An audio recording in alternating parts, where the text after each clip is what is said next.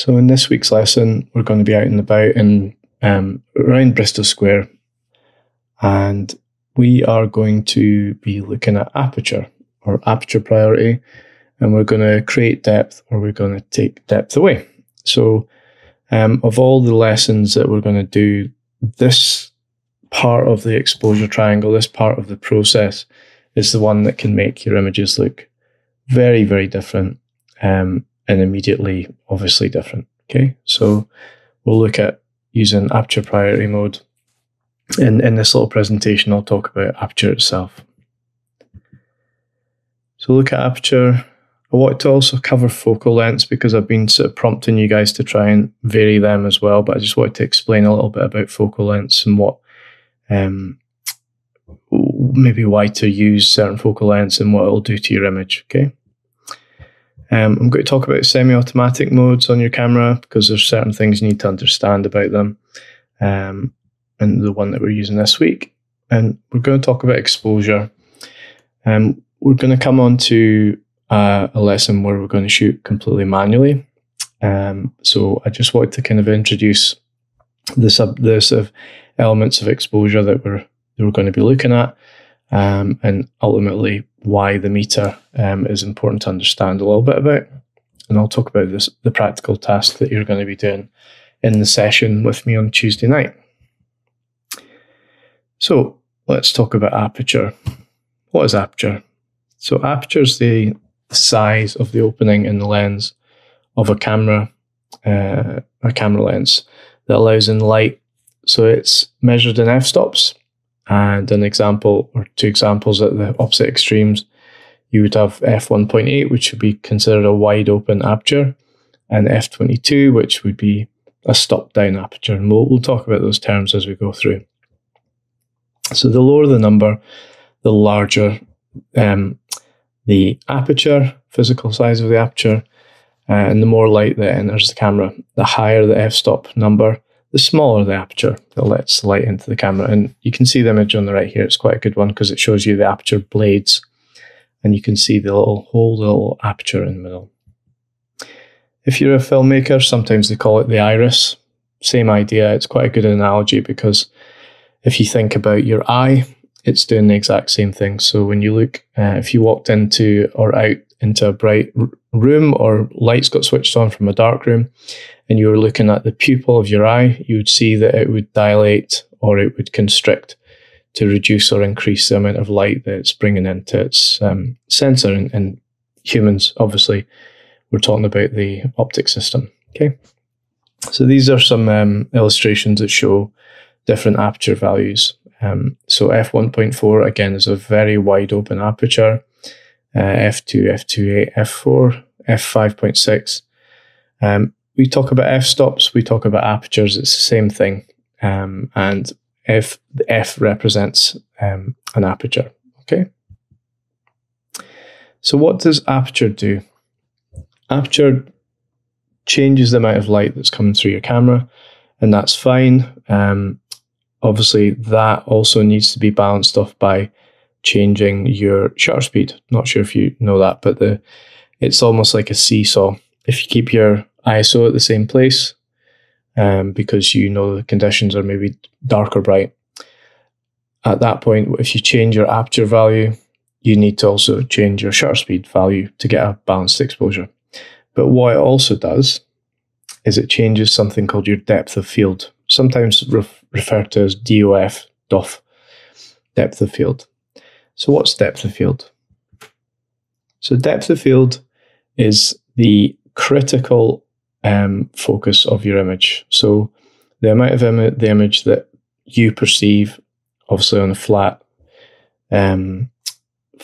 version of what you see, that's captured in your sensor, how much of it's in sharp focus. So where the sharpness starts and where the sharpness ends. And aperture controls that. So it makes a massive difference to your image. So sometimes I want to really throw the background out of an image. So if I'm shooting, sometimes I'll be shooting a wedding and the venue's really not great. It's not the best venue in the world. So, but you still want to get really good shots. So So I would a lot of times use wide open apertures. So I use fast lenses, what we call fast lenses with wide apertures. So I can gather lots and lots of light in, which helps me to get shutter speeds that can be hand holdable. As well as that, it can also throw the background out. So when we look at an image like the one at the top, and this person's pretty close to the camera, you're focusing on the person. So the depth of field will be 1/3 in front and 2/3 behind. But here, the focus, the sharp focus is stopping, ending here. So this tree in the background will be blurry. They will be nice and sharp, and it will be blurry. So that creates quite a nice contrast. So sharpness and softness are a contrast, as well as tonal values.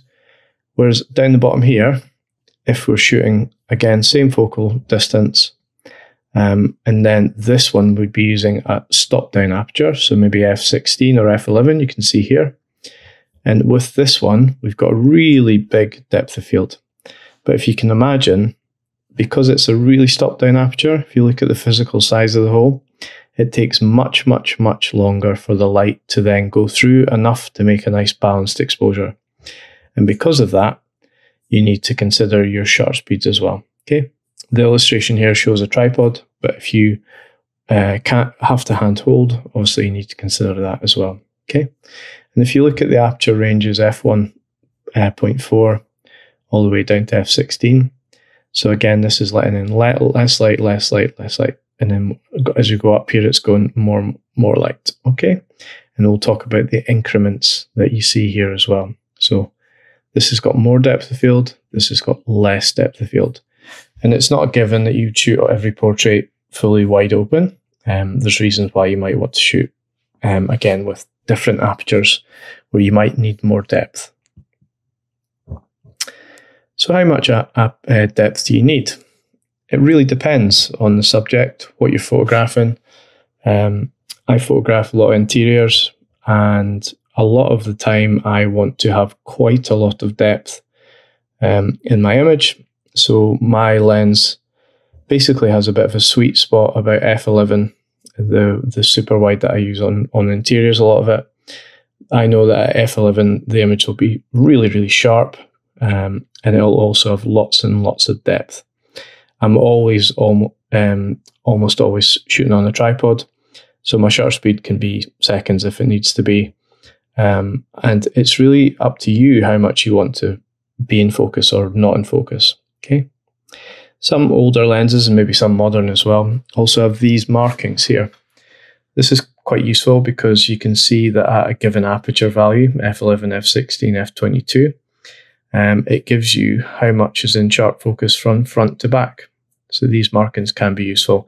In reality now we've got digital versions of these, and if you're on manual focus on some mirrorless cameras, you can also, there's something called zebra stripes that will show you what exactly is in focus and what's not. Okay. But yeah, you can visualize your depth with that. So as I said, depth of field is an area of sharp focus. And the thing to remember is whatever point you're focusing on, and last week we changed the focusing point so we can be in control of exactly where in our scene, how deep into our scene we're focusing on. Okay. Wherever that focus point is, you have 1/3 in front and 2/3 behind. If you look here, 1/3 in front, 2/3 behind. Whatever the depth of field for that given aperture is, you've got 1/3 in front and 2/3 behind. Okay, that's how it works optically. And you can see here, f1.8, very shallow depth field. f5.6, which is kind of in the middle, f5.6, f8 is about in the middle of most lenses. It'll be a nice sharp aperture. This has got, again, 1/3 in front, 2/3, but more depth of field. Then f16, you've got lots of depth of field. Okay. So consider the effect that shallow depth field has on your image and where you want to focus on. So your subject is important. Their distance to the camera is important, because what you'll find is if you had f1.4 and you focused on the horizon line and took a shot, and then you looked at f16, focused on the horizon line and same shot, there will not be much of a difference at all, because the depth of field is on the horizon line, extending backwards and slightly forwards. Okay. If you want an exaggerated shallow depth of field, get the subject to get as close to the camera lens as it will focus, and then open your aperture up as wide as it will go, so the smallest number it'll do, and then you'll get fall off, what we call fall off to the background. Okay. So just a couple of really cheesy examples. This is something I shot for a workshop I did for Christmas Direct for the Stills Gallery. So here is f16. So that as I go through the examples here, you'll see the aperture value on the right hand side. Okay, so you can see this has got a reasonable depth to it. f11, f8. If you look at the background image in particular, f5.6, nice and sharp at the front. f4, f2.8, really sort of dropping off, falling away. This becomes more of an abstract. f2, and then f1.4. So this is quite a fast little lens. The one thing to remember when you go fully open, if you can look in particular at this element here. Oops. If I go to f2, it's really nice and tack sharp. If I go to 1.4, it's soft. So even the areas that are meant to be in critical focus, they're starting to bloom. And this is quite a nice lens for portraits shot wide open because it softens it down quite a bit. And that's quite flattering for people. But here you can see a marked difference from that to that.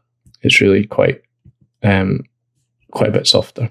Okay, so that's a fast wide open lens. But you can see here, as I go back up to f16, you can see the depth of field changing. And when we're here, you've basically got a blur in the background, a really soft blur, and you can actually see just how much is in focus here. So not a lot at all. So applying apertures in a practical sense. This is a little video from the SQA, so I'm just going to play this. It's only about a minute long because it's quite a good little description of apertures. Okay.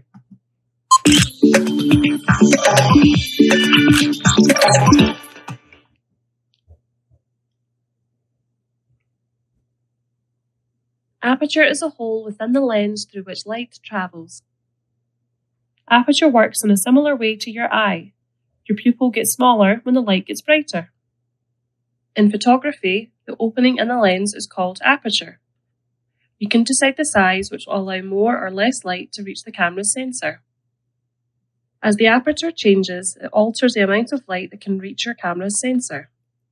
A large aperture will allow a lot of light to pass, resulting in a brighter image. A small aperture does the opposite, restricting the light entering and therefore making it darker. Aperture is measured in f numbers. Whenever you see an aperture value, the letter f will appear before the number. The f stands for focal ratio. Size can seem confusing because it is reversed from what you would expect. The large apertures have smaller numbers, and the small apertures have the highest numbers. In this image, the exposure time and ISO remain the same.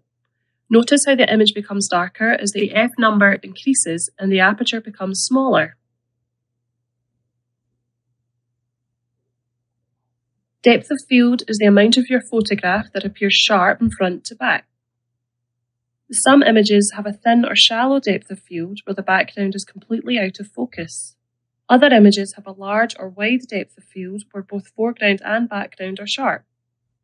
A large aperture results in large amounts of the image being out of focus with only some of the image in focus. A small aperture results in more of the image being in sharp focus.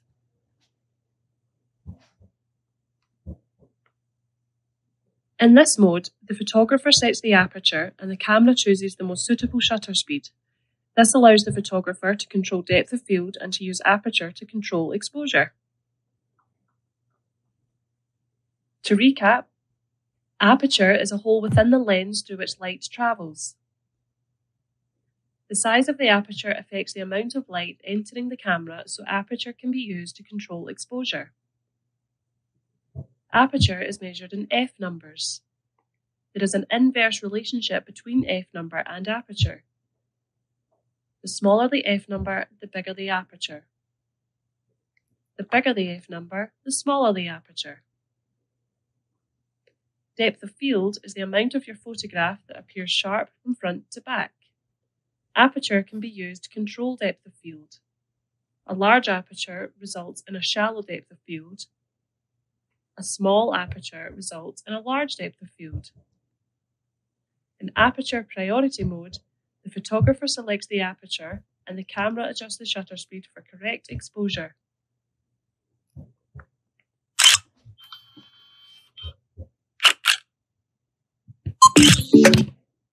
Okay, so it's quite a good little explanation. The only confusing part is when they're talking about the image getting darker. Generally speaking, if you're looking to balance your exposure, which 99 times out of 100 you're probably going to do, you're going to be adjusting your shutter speed along with your aperture. Even though in an aperture priority mode, you are controlling your aperture, the camera will then balance it back, but we'll talk about semi-automatic modes in a second. So yeah, it's kind of confusing like they talked about there, where the smaller number is a shallower depth of field, and the larger number is a greater depth field.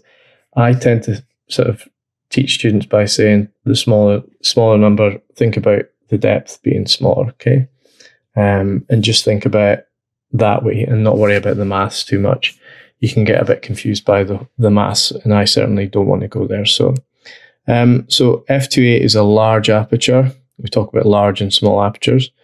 But if you think about number-wise, f1.4 is a lot smaller amount. So think smaller, shallower depth field. f16, 16 is a bigger amount, bigger depth field. If you kind of flip it on its head like that, sometimes is a lot easier to get your head around, okay? In terms of the maths itself, I don't dwell on it, but f-stop or focal ratio is your focal length in terms of millimeters over your aperture diameter in terms of millimeters. So that's how you calculate your focal length as a mathematical equation, okay? So we talked about f-stops, aperture values. It's the same thing, okay? You'll see them referred to like f2.8, f4, f5, 6, f8, f11, f16, f22, f32. It keeps going f64, and the smaller the hole, it keeps going up and up and up. Okay, so moving from one f-stop to the next, the thing to remember, and when we talk about exposure in a minute, we'll go over this again. If you go from one f-stop to the next, it doubles or halves the amount of light entering your camera lens into your sensor. Okay, so you're either doubling or halving. Okay, this has got more light, this has got less. So when you step this way, you're halving the light. When you step that way, you're doubling the light. Okay, and obviously you're going to do the same thing or the opposite thing with your shutter speeds, but we'll get to that. So when we start talking about the exposure triangle and what it does, you got to get your head around one concept. It should be a really simple one, but people sometimes struggle with it. So apertures, which is the size of the hole in your lens, and you can vary it and control it. Shutter speeds, okay? So these are measured in stops, what we call stops. Apertures are also measured in stops. And ISO, that we sort of looked at in the first lesson, is measured in stops, okay? Each one of these full hops is equivalent, okay? So every time I change an aperture value, I would then change a shutter speed value or an ISO value to get the correct exposure, okay? And each time I do a full hop, one way or the other, it's either doubling or halving the light, and that goes for every single one of these shutter speeds, apertures, and ISO. Halving or doubling the light is a convenient way of calculating your exposure values and adjusting, Okay. You'll see here as well, though, there are third stop increments in between. It's much easier to teach and understand halving or doubling. Your camera will go to f-stops that are not these ones, but these are full stop values, okay? So, semi-automatic modes, and we've used shutter priority already, where we've been dragging our shutter, and I'll ask you guys to try and maybe freeze motion if you could. We have aperture priority this week, or we're covering aperture. So it'll be an AV or A. So basically you are controlling your aperture. When I think, or when I work, say in an event or a wedding, or even if I'm photographing product, I think in depth, I think in apertures. I think, okay, this is a bottle and I need to be front to back sharp focus. I want it to be at f11 or something along that line, okay? If I'm shooting a bride, maybe in a rubbish venue, I know that I'm going to probably shoot wide open at f1.2 or f1.4 to throw the background out, okay? So in aperture priority mode, in most of my photography work, I'm going to be in aperture priority mode. I very seldom shoot in manual. I shoot in manual when I'm using flash in particular.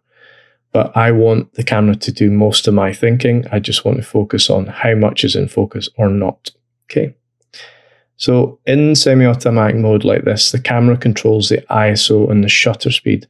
You can lock down your ISO, and I've been trying to encourage you guys to do that, depending on the situation and the lighting conditions, okay? So we've predominantly went from 800 ISO to 1600 when we've been out. And then when we were on tripods, we brought it all the way back down, okay? So if you lock down your ISO and then you just control your depth with your aperture, the camera will then change your shutter speeds. And that's absolutely fine. If you're hand holding, you also need to consider that your shutter speed should be above a 60th of a second, because otherwise you're going to get camera shake. I will bring out tripods again, so people will have the ability to shoot on tripods when the light starts to fade a little bit, okay? So the meter in these modes determines the final image, the final settings, okay? You're choosing your aperture, but the meter will then balance back ISO and shutter speed to get the exposure correct. So understanding the meter in this situation is essential. So just thinking back what we're sort of looking at, this week's aperture priority, we've looked at shutter priority, and we will eventually progress to manual mode and look at the exposure triangle in complete sort of unit, if you like. So you need to understand that aperture priority will manipulate your depth of field, your DOF. Shutter priority, you can selectively stop time or extend it. And in terms of manual mode, you are in complete control of the exposure triangle. And you'll see when we get there that that's useful, but also dangerous sometimes, okay? So I just really wanted to go over lenses and depth of field, just to give you a bit of an understanding of this so that you approach it with a bit of knowledge, okay? So what are lenses? Maybe going back to rudimentary things here, but it's useful to know, okay?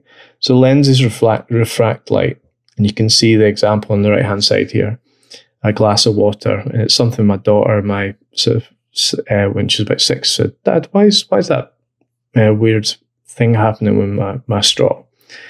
And it's basically because the light is passing from air into material with higher refractive index, so it causes light to change direction. Still goes in a straight line because light does that, but it will go and it'll change direction, okay, and create this effect. So the effect can be used to focus an image onto a film plane or a digital sensor, okay? So we can use lenses, and this is a super rudimentary one, but you can see how it's bending, or it appears to be bending this with the volume of liquid. You can see, because the edges will be thinner, the center will be thicker, and you can see how it refracts the light. So on a very basic level, that is a lens, but it's a bit more complicated than that. With lens design and optics generally, you'll find that they've actually got flaws. And this goes for a cheap kit lens on a Canon, Nikon, Fuji, whatever, all the way up to Hasselblad, even super high-end medium format sort of digital kit.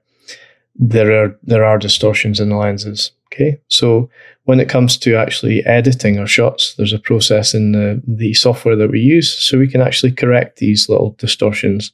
And sometimes you'll get something called barreling, and sometimes you'll get something called pin cushioning, like this. So it depends if it's a wide-angle lens or a telephoto lens, a long lens. Okay, so you can actually correct it in Camera Raw, when we get into that stuff later in this session. So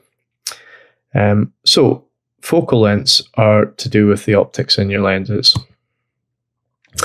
I won't play this, I'll just skip through it, but these guys are a really good YouTube channel. It's all illustrations, but they go over lots of stuff that I'm going to talk about in the next little section, probably a lot better than I will explain it, but we'll deal with it in practical terms when you're out and about.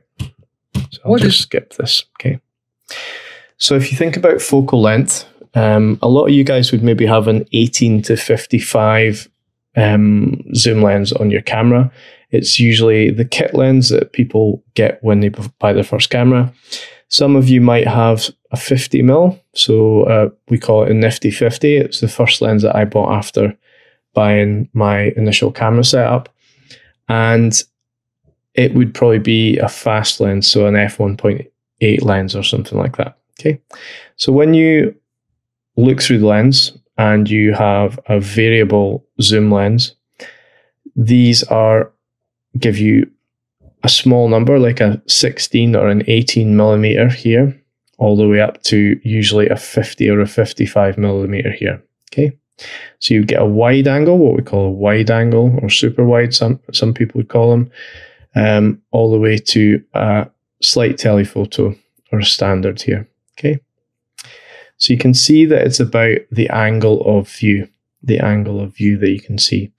When you're using really, really long lenses, effectively, you have got a very small angle of view, and it's magnifying in some ways the image. Okay, so if you look at an image shot on a wide angle lens, it looks very different to one shot on a 600mm lens, and we'll see some examples in a little second. Okay,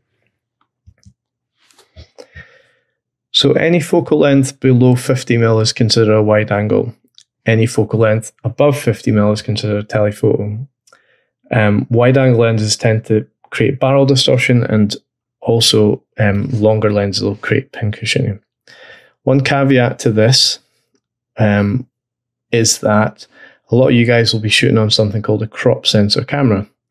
So when we talk about a full frame camera in terms of digital, it equates to the same physical size as a 35mm film still. A lot of people now also shoot on something called crop sensors, and the size of the sensor itself is much smaller, not much smaller. There's what we call a crop factor.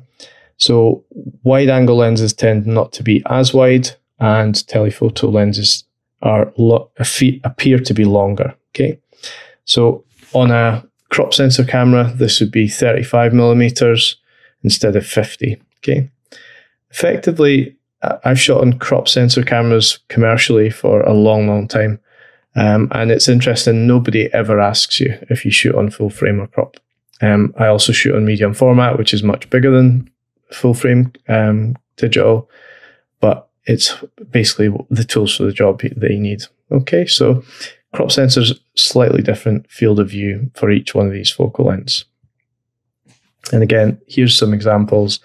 14mm tends to look like it creates more depth, going at 24mm, 35, obviously this is the same scene, all the way 50 being a standard for full frame.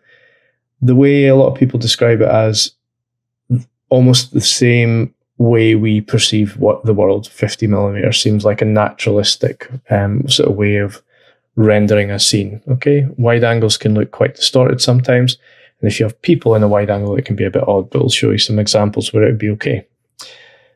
Slightly telephoto, more telephoto, and then you're starting to get more detail, 200mm, and then a 400mm here. So you're starting to pull out details that are really not perceivable in the wide angles. Okay, so it gives you the ability to draw things closer to you and allow you to dictate the angle of view.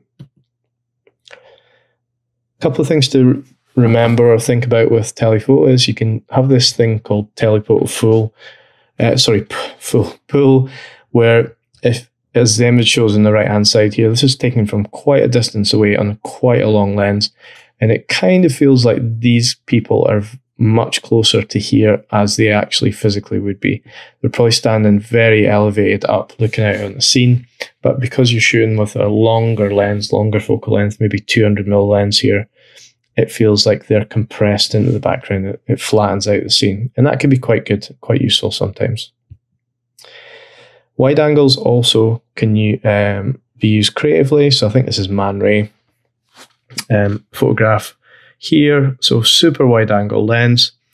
If the person or the subject is really close, you get lots of distortion. Okay, so this becomes almost like an abstract shape or a sculptural element here, but this is somebody's physical legs basically.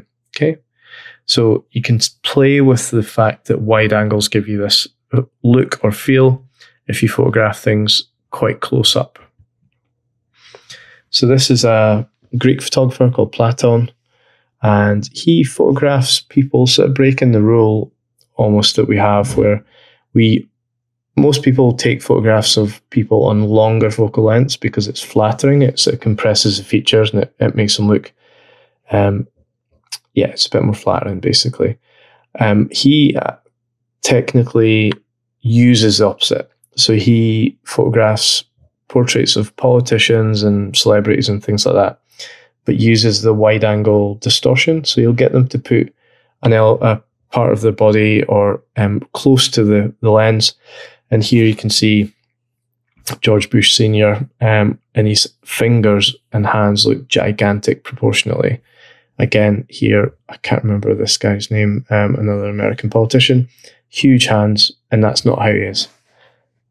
Photographing politicians to make them look like they've got small heads is probably quite appropriate in my books, but yeah, you can see he plays with the distortion. So if you're doing things like reproducing artwork or photographing products, you do tend to use more of a telephoto lens because there's less distortion in them. There is still some, but it looks less distortion. It can also be flattering for portraiture. I, again, would use wide-angle lenses for interiors or architectural work, so they can show a lot of the context in the space without going crazy wide, because that can be really distorting. It's like when people go to view a house to buy or rent, and you get there and the images are absolutely nothing like the space that you walk into, which is much smaller. Okay. So lens types that you can use. You've got prime lenses, so I talked about a nifty 50. So these tend to be simpler optically inside. They tend to be a bit sharper and optically superior, easier to produce, less distortion.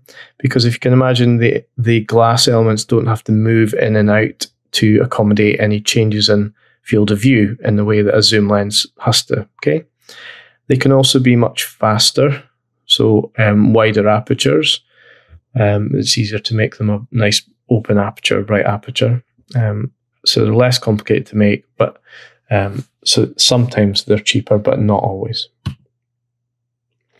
So a zoom lens is a variable focal length or field of view. And this field of view offers more opportunities in the single lens. Okay, with a fixed focal length, a prime lens, you can just move back so that your field of view changes, but that does change the perspective a little bit. So we talk about zooming with our feet, but if you've got a zoom lens, you can go from a wide angle lens to a telephoto lens in the one lens. So you can only need to carry about one lens.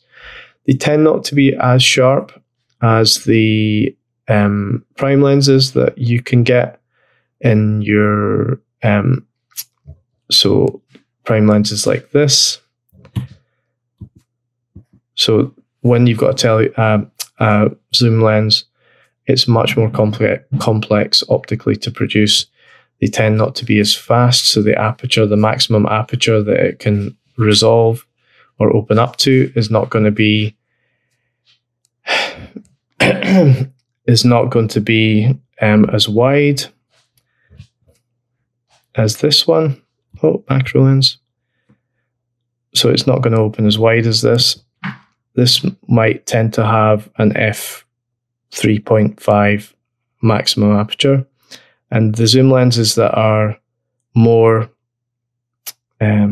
expensive, if you like, would have a fixed aperture through the full zoom.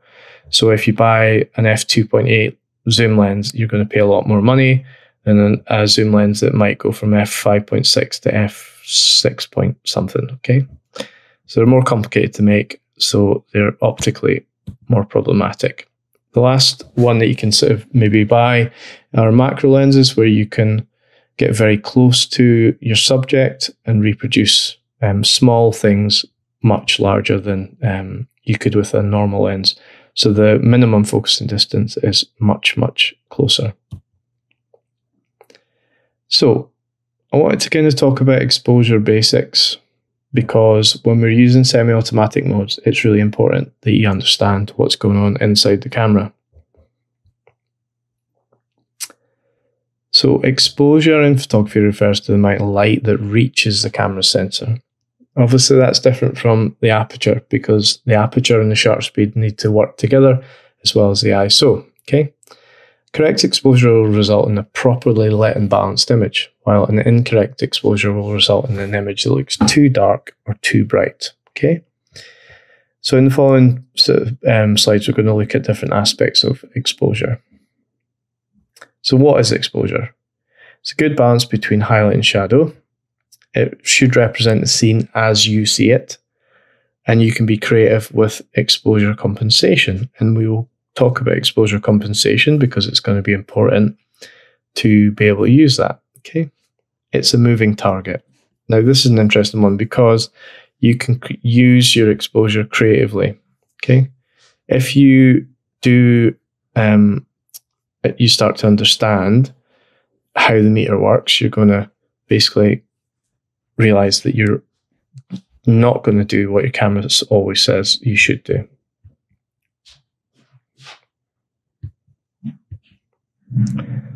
So the meter itself is the aspect of your camera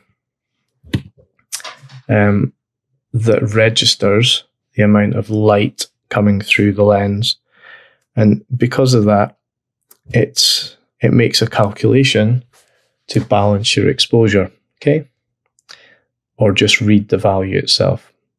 So the one thing to remember about meters are they are dumb, okay? Your meter is really stupid. It only understands one thing, which is something called 18% grey, mid-grey. Okay, that's all it understands, and that's what it's looking for all the time. I'll explain more of that in a second. So the meter wants to deal with an average scene.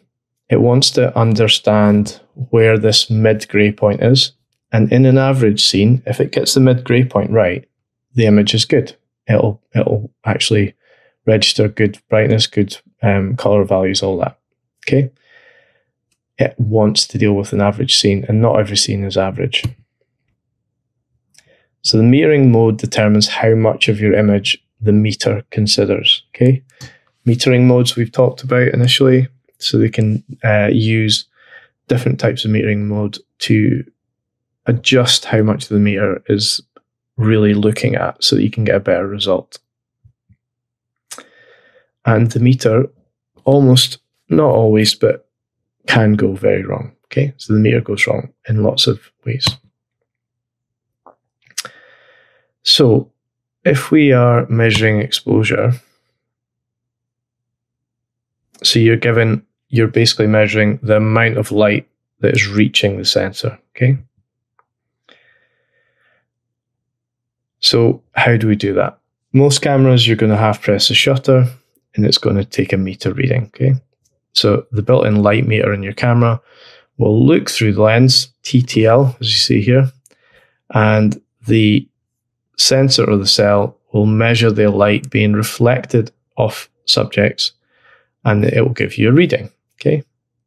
So anything that the camera is seeing, anything that the light is bouncing off, will also affect the amount of light that it sees through the lens, and that affects or can make things go wrong. Okay, so you have to consider the surface of the subject as well. So if you're going to switch on your camera, and you can press the meter halfway down, and it will read the cell. Okay, it will read the value. So it will give you a meter reading in your camera, which should give you a shutter speed, an aperture, and an ISO. Okay, you can usually see that on the top of your camera body, or if you're looking through the viewfinder, it will show you there as well. It depends on what mode you're going to be in. So we're going to be in aperture priority mode. So it'll still give you a shutter speed, an aperture, and an ISO value.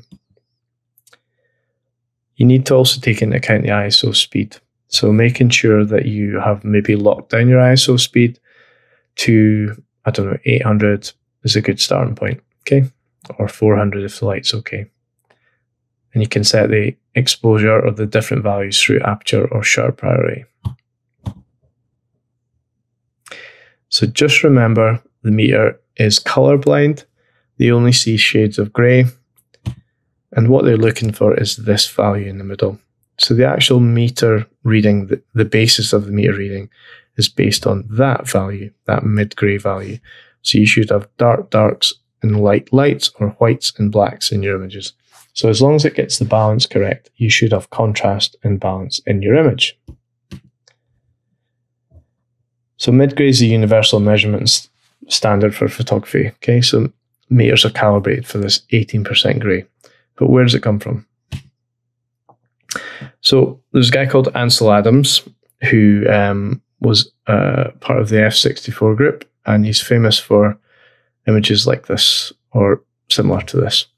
So he developed something called the zone system, whereby if you look at a scene like this, and basically your camera will do the same thing but digitally, and you can break it down into different zone values. Okay, so zones from 0 being pure black and this side being pure white. Okay, so zone 5 in the middle here is a mid-grey, and he realized that if you worked out from your scene, depending on if you want it to be brighter or darker, depending on where you take this value from, if you calculate your exposure from a mid-tone value, that means that your blacks will slot in and your whites will slot in. Okay, but you need a mid-tone value in your image. If your image is almost completely black or almost completely white, this is where it falls to bits. Okay, so they're designed to assume that any subject matter will have an average mid-grey value. So therefore the subjects are recorded as mid-grey, whatever tone they are. So when that creates problems, when you get metering errors, is when you have very black or very white scenes. So a lot of cameras, if you look at your camera, might have a scene for the beach, because the manufacturers know that a beach reflects a lot of light. Okay, so you basically will get the camera creating an incorrect exposure unless it knows that that beach should be exposed in a different way to your average scene. Okay, in the same way as if you have a darker scene that's like a black velvet object in a black background, it will still try and create a mid-grey value. Okay, so it'll pull the exposure into mid-grey when it actually should be black. So when you're shooting on semi-automatic modes, or even if you're just using the meter generally, you'll see that anything that's backlit or bright will cause the meter to underexpose. Okay, so it'll underexpose the scene because it's looking for that mid-grey. It's not looking for pure whites. Okay, it'll try and underexpose it. If you're shooting black objects, it will overexpose. So it will give you mid-grey, not black. Okay, so you need to remember that. So if you're photographing subjects like these, to get this to be white and render white and not blow out or be mid-grey, you have to know that the meter is dumb and you're going to have to do something like overexpose it. And that's where exposure compensation comes in, okay? Where we can override what the camera is going to show you or going to expose. Same here, black object on a black background. That would be pulled out in mid-gray. You want it to be actually black. And here, same scene. If this is just an image that you took a meter reading for, it would try and get a meter read between these two values and it would just look rubbish. Whereas if you know your meter and understand it, you can change the exposures to make a silhouette like this. Okay. So metering modes can help a little bit with that. One thing I didn't say here, it's really useful to kind of test this out. And I tend to have boards on the wall in the classroom. If we're in the classroom, I might just pop these up again. So if you got a matte white board, a matte grey board, and a matte black board, and you frame your shot where you have the whole of the board filling your entire frame in your image, take a photograph of the black one, then take a photograph of the mid-grey one, then take a photograph of the white one. When you look at them on the screen, they will all have been shot at mid-grey, okay? So it shows you where your metering errors come in, okay? It will render whatever it sees as mid-grey. So we did look at metering modes initially. I think the first practical lesson I got you to change these. So why would you maybe change your metering modes for different reasons? So metering mode is looking for this mid-grey, but it will determine the mid-grey based on different areas, if you like. So if you have the kind of center weighted average metering, which is a mode that will be called different things on Canon, Nikon, whatever, but it's taking an average of quite a large area of your image like this, okay? And you can see it's maybe slightly dominant in the middle, okay? So it'll take its meter read from here because mostly your subject will be there. Partial metering mode will give you a smaller percentage, this is saying 8 to 13%, and spot metering can be 2 to 4% here, okay? So why would we use different ones? So if I'm shooting something like a bride standing in front of a really bright window, I might use spot metering mode to meter off of the mid-grey from her white dress, something like that. And that way I'm going to get a nice balanced exposure for her. The background might be quite dark, and that's probably a nice thing. If she was standing against the window, I could do the same thing, because if she had a big bank of bright windows in front of her, and I took a general metering from that, basically it would try and balance outside and inside, and the image would look rubbish.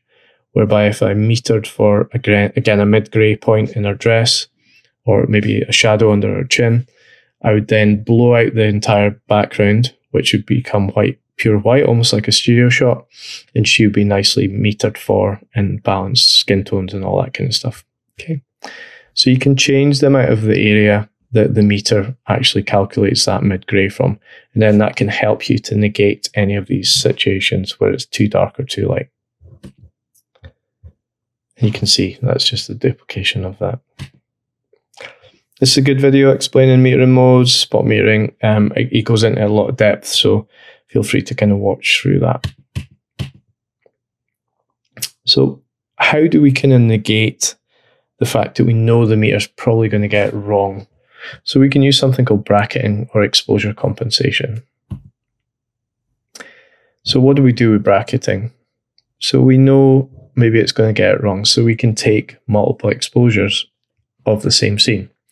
So by bracketing exposures, we can get one shot where the frame is exposed correctly, one where it's underexposed, and one where it's overexposed. And you can get your camera to do this automatically if you dig into your menu structure and work out how to do that. It means that you'll get one under, one over, and one flat. And if your scenes are not an average scene, you're going to get a better shot from one of those three shots. And it's digital, so you can shoot lots. And you can see here, this is on the back of your camera. You can also see one through your viewfinder where you've got your meter. And you can see these dashes represent stops. Remember we were talking about stops? These could be aperture values, shutter speeds, or ISOs. And when we bracket, we are overexposing and underexposing. So this is a 2-stop difference. It's quite a big one. And here we've got 2 under, 1 flat, and 2 over. Okay. So you can bracket or you can change the exposure up or down. And the result will be something like this. So sometimes you can see that you have an image here where actually the foreground looks pretty decent, but the clouds are losing detail. So this is maybe a stop over, flat, and a stop under. Okay. So this is useful because this element here might be good, and then this sky might be good. So digitally, you can take this out and add it to here and balance the sky in the foreground. You can also do it with filtration. So if you're filtering, physically putting a filter in front of your lens to drop the exposure on here, that can be useful. But if you bracket, you can also get the best of both worlds. And you'll find auto exposure, AEB, will be in your menu somewhere. So have a look and see how you can set that up. Okay. And again, this person goes into it in terms of wildlife photography, so it's a really good insight into using it for that. So the thing to also keep an eye on when we're out and about shooting is histograms. So the histogram is the graphical representation of the tonal values, and we're talking about how many pixels at that tonal value is in your image, okay? So it's a graph that shows the distribution of brightness and darkness levels in your image. And this is really useful to get your head around, because you need to remember that the back of your camera, the screen, will lie to you, okay? And this will not. So it gives you a better representation of the darkness and lightness of your images, okay? So this is an atypical histogram, if you like. And you can see on the left-hand side here, you've got blacks. If this histogram was hitting this side, we'd lose detail in our blacks. If it was hitting this side, we'd lose detail in our whites. When we come to go to the edit process, you'll notice that Lightroom displays this right at the top because it's super, super useful, okay? So it's looking at the overall exposure and distribution of highlights, midtones, and shadows, okay? And the histograms can be skewed one way or the other, depending if they are for a high key or low key image, and we'll look at that in a second. So when you look at these examples, you can see that the actual histogram for the one on the left is like an average scene, if you like. You've got midtone values, you've got sort of shadow values, but a lot of blue in that shadow area. And here we've got highlights, and again, lots of blue in the peak here, okay? So this one is like a low-key image where you've got an image that looks like it's underexposed, but actually it's what you want to show. And then equally here, this is what we call kissing the right-hand side of the scene. So we're losing some detail in this area, but it's allowed us to give it a longer exposure, and you still have some midtones and some shadow areas, okay? So histograms can vary. They're not always like this. And if you break them down, they're also in terms of stop values, okay? So we break brightness values up into 0 to 255, and we've got shadows, midtones, and highlights, but they also represent stop values, okay? And this person, again, goes into histograms in quite a lot of depth. So that's kind of all I'm going to discuss in the recording the lesson. We're going to be out and about, which is great. I think the weather forecast looks okay, but again, do wrap up warm. You did see how cold it got the other week, so we're going to have more light, so we'll have more usable light until later, which is good, but we'll see how we go on. So what we're going to do is we're going to be working in and around Bristol Square. We'll meet up in front of Bristol Square, and I'll give you details of that on the chat on Teams. We're going to use aperture priority, and we're going to shoot shallow depth field images, and then we're going to shoot deep depth field images. So at this point, I'll probably give you the tripods to take away, and I want you to work independently on this one, okay? And I want you to think about shapes and compositions in your scene. Consider things like repetition, so you can display a variation in depth of field. Okay. And then once you've done that for a little while, I want you guys to go into twos. I want you to scout around the area and look for some really cool, interesting shapes in and around there. There's lots of stairwells, there's lots of kind of brutalist architecture and good backdrops. And I want you to take turns posing or shooting. And you need to consider where the light's come from, where the background is, and how it'll complement your image in the sitter. And then you want you to shoot a bunch of images, so sets of images using different focal lengths and different depth of fields. Okay, so looking forward to the lesson when it comes up. Appreciate if you've lasted to the end of this, but I'll see you on Tuesday. It'll be good to see you after the break.